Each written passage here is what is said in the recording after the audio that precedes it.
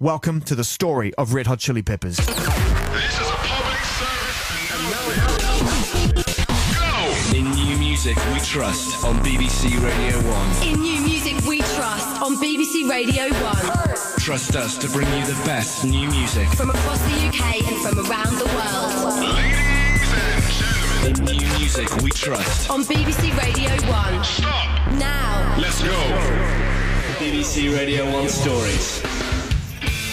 They are undeniably one of the most successful bands in rock history. Over the last 3 decades, they've sold over 60 million albums and had over 117 million YouTube clicks.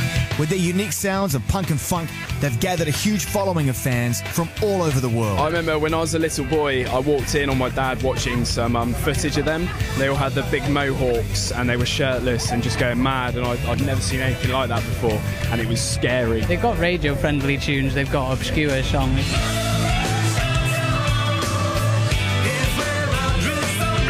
I think Under the Bridge, probably the first song that I saw them play on video in New Zealand, and my mates and I were like, oh, who's that band? I love them, you know. I think they have a very distinctive sound. I think Anthony Kiedis has got a very distinctive voice.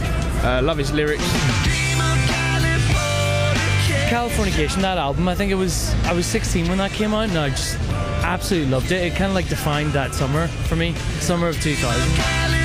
Yeah, I've got to say, like, By the Way was probably my favourite album. One of those bands it's hard not to like, really. Right now on Radio 1, we bring you the definitive story of the Red Hot Chili Peppers. We're going to take you right back to the beginning, to Los Angeles, where it all began. I was a guitarist before I even knew what a guitarist was. I had voices in my head always telling me, when you grow up, you're going to be a rock star. By the age of 12, I thought that crime and just fighting the establishment seemed like a pretty good vocation. And then by proxy, I became a bandsman. Spawned out of the LA skate punk scene of the 1980s, the Red Hot Chili Peppers got their unique sound from breaking all the rules, fusing the energy and attitude of punk with the smooth grooves of funk. They were straight energy knucklehead. I mean, they just bang, bang, bang, bang, and I thought he was going to kill himself. James Brown is funk. George Clinton is funk.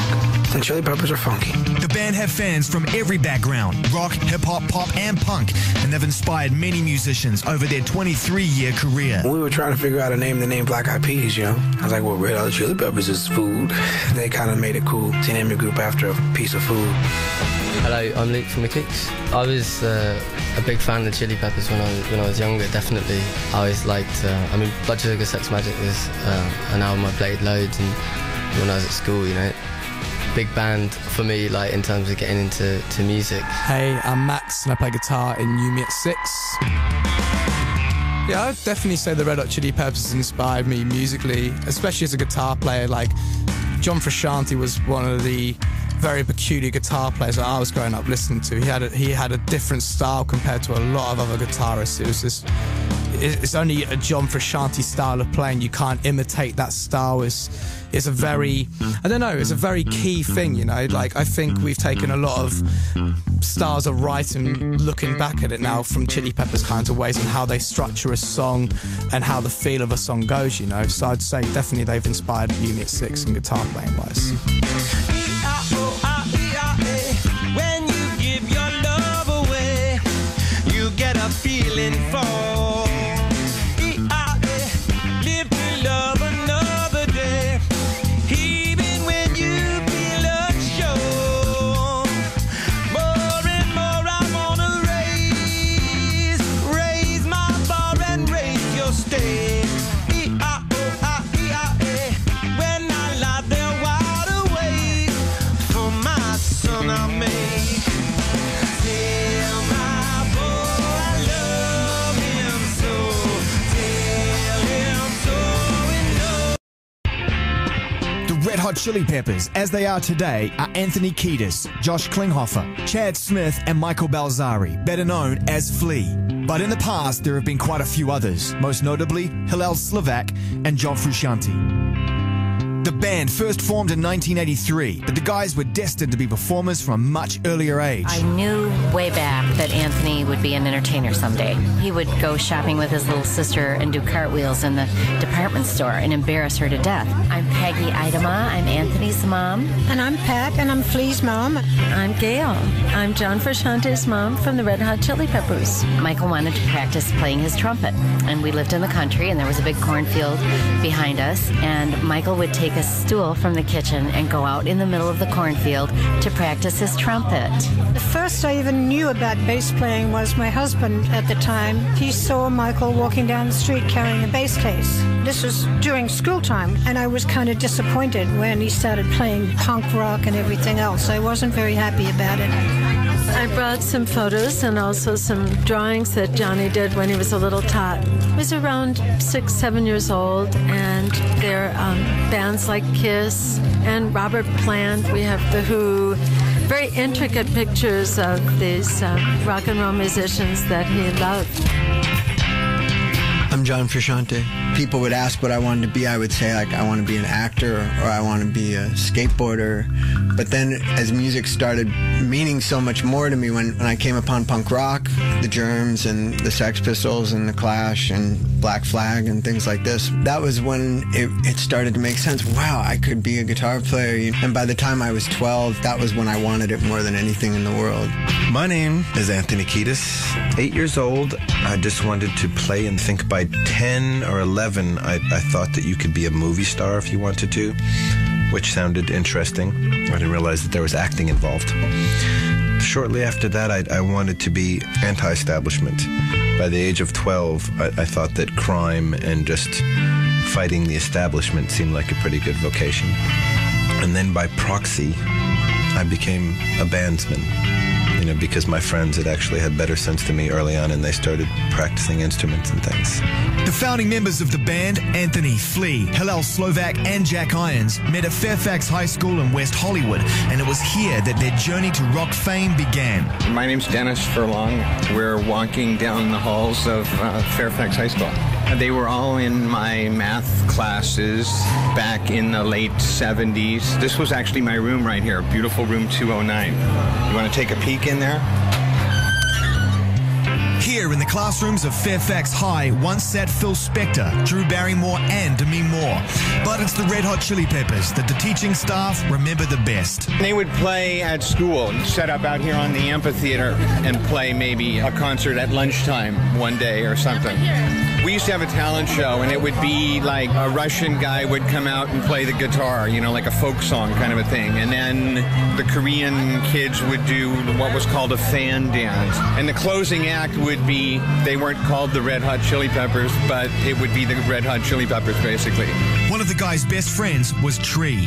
I went to junior high school and high school with Anthony and with Flea, and with Hillel and with Jack. That started around 1977. Flea played trumpet in band and orchestra. There used to be a band that used to lip sync to Kiss. Jack was in that, and Hillel was in that, I think. And then there was a high school rock band, and the name of the high school rock band was Anthem. Anthony introduced Anthem. That happened. He didn't really rap with the band, but he would come up with you know, some sort of clever intro. Their parents called them trouble. Their teachers called them crazy.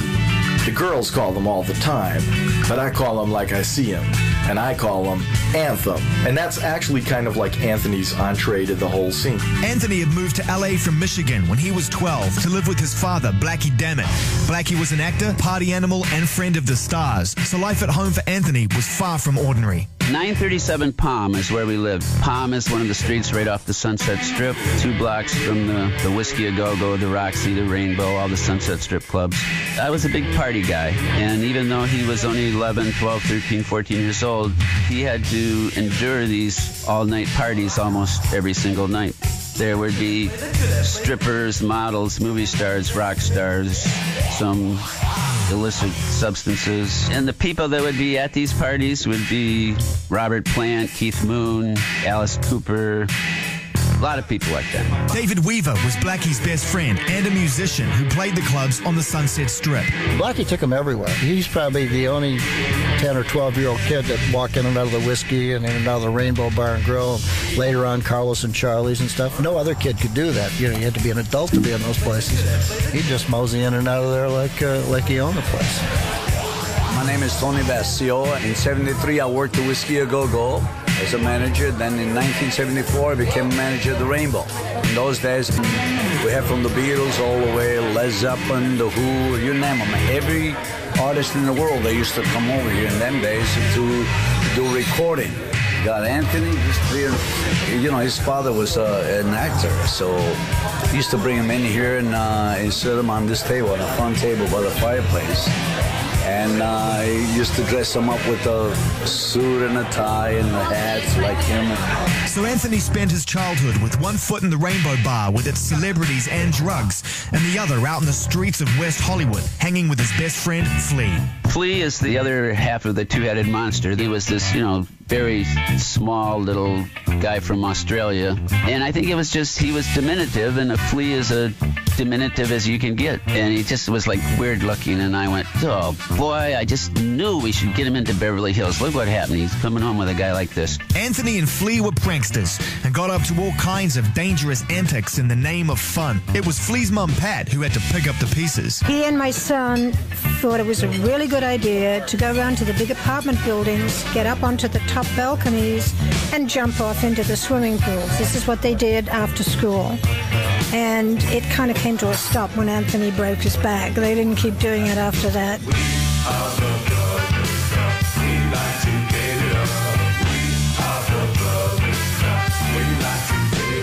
They were just Southern Californian schoolboys, skateboarding, getting into trouble, playing in their band, and listening to music. At the time, rap was just reaching the West Coast, and when Anthony started listening to Grandmaster Flash and the Sugar Hill Gang, he became inspired. The advent of rap in the 70s and early 80s started with the Sugar Hill Gang, going a hip, a hop, a hip it to the hip, hip, hop, you don't stop, that sort of thing. I think Anthony saw something that he could compose and that he could participate with the music group with. And so the band was born, and they decided to get themselves a gig. It was one night only, and they changed their name from Anthem to Tony Flo and the Miraculous Majestic Masters of Mayhem. The first time they played was the Rhythm Lounge on Melrose, and they asked this new incarnation of Anthem with Anthony doing rap if they would perform. They only knew one song. It was out in LA, and they came and performed, and everybody just went nuts.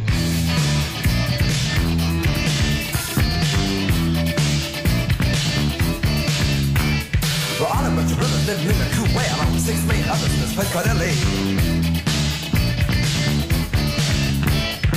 LA's the place that's my mind ablaze. Small me as a race, your cop big and maze. At that point, they thought it was about time they came up with a proper name. They've never really fessed up as to where the name came from. Anthony used to say they got it from a burning bush in the Hollywood Hills, a biblical reference. But most likely, they took it from the 20s, 30s black bands like the Hot Chilies and the Red Hots and stuff like that. And because Flea, you know, had this tremendous jazz background, I think he's the one that came up with that. Or did he? I seem to recall that I came up with the name. Anthony and I are walking around Hollywood one day and like, well, what should you call this band? What should I call this band? And I think my call was Red Hot Chili Peppers. It seems to me I was thinking at that time of a classic jazz band called Jelly Roll Morton and his Red Hot Peppers. And something about the concept of it, which already included like a sexual content and a funky content, something about it seemed right to me.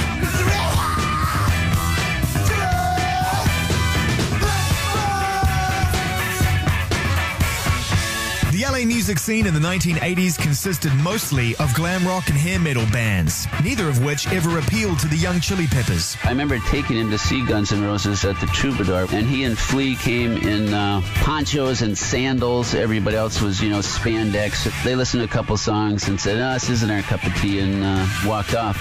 And so bands like the Chili's and Jane's Addiction started forming their own scene. The two bands became friends and have enjoyed a special relationship ever since. Here's Jane's Addiction frontman frontman and founder of the Lollapalooza Festival, Perry Farrell. We were all more part of a real music scene, one that was an alternative to the obvious sights and sounds of the Sunset Strip, which had become essentially hair bands. Groups like Guns N' Roses grew out of that particular scene and were performing in traditional rock venues. But the Peppers and Janes would play at the out-of-the-ordinary spots that were proprietized by downtown underground promoters who catered to the art world with lots of gay people and other creative souls. The scene gathered a following of skateboarders and kids who never